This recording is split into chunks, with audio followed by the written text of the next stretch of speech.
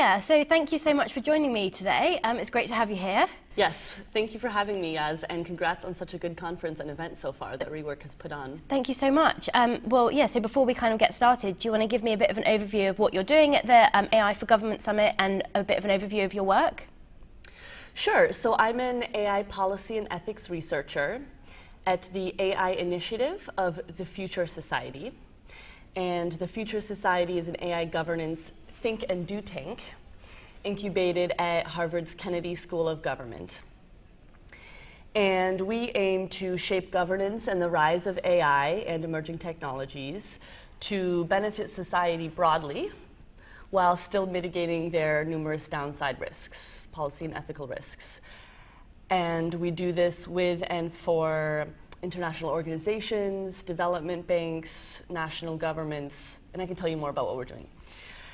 So at this conference, I presented a presentation on the policy and ethical risks of AI. Mm-hmm. And I went through what are the main policy and ethical risks. And before getting into the challenges, governance approaches and solutions, taking stock of what are the major issues with attempting to govern AI and policy for AI, because it's not really possible to have a blanket policy or like it is in many other sectors. So, yeah. Mm-hmm. So how did you kind of begin your work in this area, in policy and AI? Yes, so I studied public policy at the graduate level at Harvard Kennedy School of Government. And before that, my undergraduate was in economics at Columbia University, which is in New York City. And then I had worked in economics research. But about a year ago, I took some time off to explore my interests rather than just following such an inertia track that we get on after we graduate and go from one job to another. So I was reading about technology, listening to TED Talks, and I read Homo Deus by Harari and became quite alarmed at how AI will have a very significant impact on societies. Yeah, absolutely. Across such a broad range of domains. Mm-hmm. I was first interested in the impact on the economy and the potential for mass unemployment from automation, because my background had been economics. Yeah. So this was my entryway into the topic. And then I read, there's basically at this point, last fall 2017, just one course on AI policy, that I knew of in the world, and it was at Yale by Professor Alan Dafoe, who is now at Oxford's Future of Humanity Institute leading a program on AI governance. So I kind of tested my interest in the field by reading his entire syllabus. It took like a month. And then I was like, okay, I'm definitely passionate about this topic. Yeah. And I had learned about the topic, so I was in a position to then reach out to people in my network and start to ask about opportunities to work in the field. Mm-hmm. And I guess because you said there was only one course, was it not too difficult to kind of feel like you were catching up? Exactly. It's such a new field. Yeah. So AI has been around for a while, but AI policy, where we're really starting to think about the social implications from bias to weapons to unemployment, people have been talking about impact of technology on unemployment for a while, since Keynes coined technological unemployment. But the scale that AI will cause is quite new and consequential. So it's quite easy to catch up in AI policy.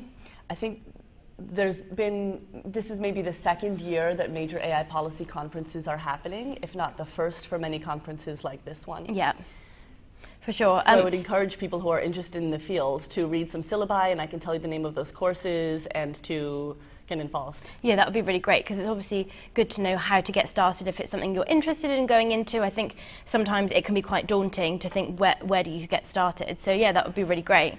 But yes. Can you kind of give us a bit of a background of what you're currently working on, what projects you're working on, and what your goals are?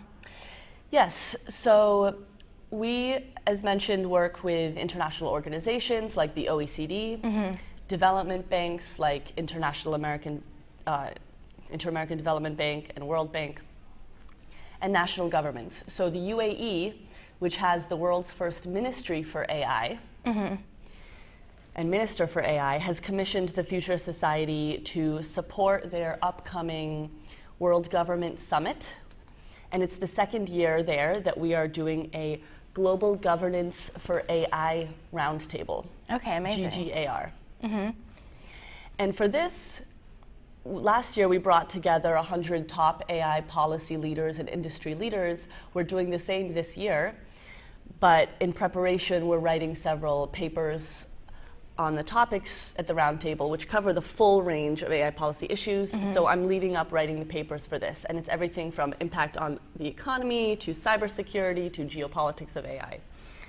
This is a major project. We're also teaching an AI policy course at Sciences Po Paris School of International Affairs, which is a graduate level course, again, one of the few in the world on AI policy.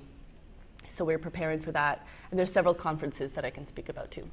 So you just mentioned cybersecurity and some other areas, but what do you think are the main policy and ethical risks involved in AI? So to answer that question, I think we need some criteria for what we consider to be important, because there is existential risk for humanity from AI. Yeah, of course. And this is caused by an AGI or a very intelligent system that has capabilities, and we maybe don't have control over it, or we don't have corrigibility or ability to update it, or there's not value alignment, which is when we have an autonomous system and it's attempting to achieve its objective function in the real world and facing new scenarios in the real world that we haven't trained it for. How do we make sure that it still acts in ways that are safe and aligned with our ethics and values, and that maybe humans aren't some intermediary in the way that it can get rid of on its objective to cure climate change, whatever. So there's a host of these sorts of risks, but bias is a very important risk. Impact on unemployment. We could have mass unemployment. The time scale on that is uncertain, maybe medium term, long term. Similarly, the impact, I don't think we'll have 100% unemployment, but maybe more than 50%. This would be enough to really disrupt our current political economy models, our democratic models, which rely on taxation and this feedback loop between the government and people.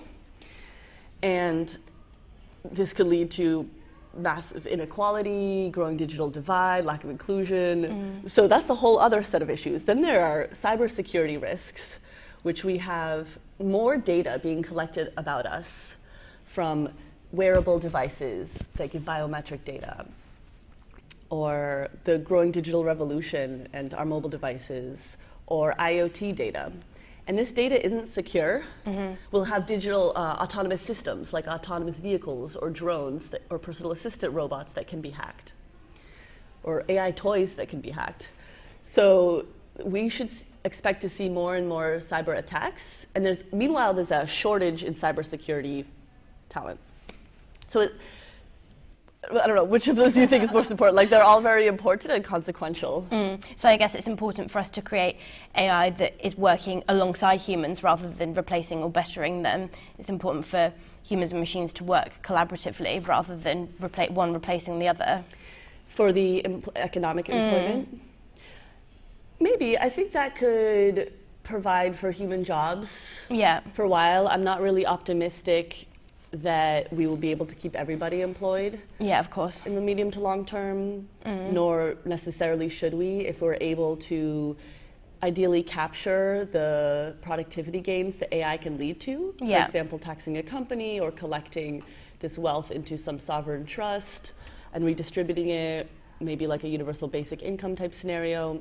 Several economists have proposed different options. Ideally, then, maybe humans could still have a meaningful livelihood and spend their time doing more meaningful things. Yeah, of course. And so do you think it's important for everyone who works in AI to kind of have an overview of elements such as policy, ethics, cybersecurity, or do you think it should just be reserved for the people working in policy and governance? People who are designing AI products and developing them have to have in mind standards and precautions for collecting and using representative data sets so that we don't have algorithmic bias, for testing and sufficiently training an autonomous system like an autonomous vehicle to be safe and robust in new environments, to protect the hardware from cyber attacks, designers and developers need to have these in mind. So do you think there should be global policies in place, or do you think this should be done on like a case-by-case basis? So in some topics, like for example, lethal autonomous weapons, there are conversations about a global ban. And that might be a good initiative, whether it's feasible or not, because AI is very difficult to monitor, unlike nuclear weapons, is another question. But otherwise, AI is really a broad range of technologies and methods with different implications across these different applications. So the implications on the healthcare sector, for example, where human lives are at risk. So for example, there are medical diagnostic tools right now, or treatment recommendations. We might need different policies for this than AI that's used in another sector. So I think industry right now is really concerned and worried about over-regulation because of some blanket regulation for AI, which AI is really a full range of technologies. It means everything and nothing all at once. And that there is so much variation that it's not really feasible nor recommendable, because we, again, don't want to stifle beneficial innovation. This is another interesting ethical question for AI innovation. We need AI for beneficial innovation, for progress towards AI for good, progress towards the UN Sustainable Development Goals, which is the topic of the AI for Good conference. But we need safety and precautions in place. Definitely. So how should policymakers manage these? This is an example of the complexity that makes AI policy so consequential and so interesting. Definitely. So, I mean, it sounds like a lot that you're working on and a lot that's going on in the policy space. So what does the next 12 months look like for you in your work? Yes, so we have this Global Governance of AI Roundtable in Dubai, which is a very high-profile event bringing together really the top thought leaders in AI policy and governance. And in December, I'm moderating a panel on AI governance at the Digital Society Conference in Berlin at ESMT, which is a school. And that will have Gosha Woj from Big Innovation Center, who's a speaker here, Professor Alan Defoe, the Chief Innovation Officer of Volkswagen will be there. And that's exciting because it's interdisciplinary, so we can talk with industry and policy and academia about AI governance. We're teaching these courses, which I mentioned, and I can give more details about that here or offline for interested and enthusiastic young AI policy students. Yeah, definitely. That sounds great. And I mean, it does sound like you've got a lot going on. We'll definitely link all of these courses that you've mentioned below, but how can we keep up to date with you and your work? Do you have a Twitter, or do you have a website that we can follow you on? Yes, so you can look at the Future Society website, though until maybe winter or January 2019, it's in process. So it might be better to reach out to me directly. Okay, brilliant.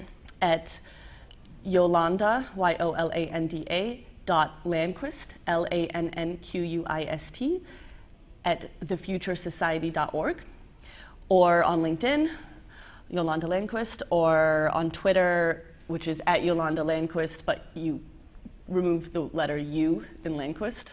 Okay, because I'll link it underneath. So I'm happy to share the new syllabi that we've prepared for this AI policy course, which is really up to date and talks about cybersecurity, but also AI for SDGs, and global governance of AI, and safety and unemployment, full range of topics. And then the Future Society also takes interns and research fellows of all levels, so we're happy to discuss that. Amazing. We'll really encourage people to get in touch with you then, because it sounds like you've got some great opportunities there. We do, and I think it's such an exciting field, and I would really urge young people to get interested because it is early stage, so it's easy to get involved and not be too far behind. If you have an angle or expertise, I think it would help. So whether it's technical or policy or law or science or climate, because interdisciplinary approaches will really add value to this field. Definitely. Well, thank you so much for chatting to me today. It's been really interesting. Yes. And I hope you enjoy the rest of the event here today. Thank you so much. Thank you.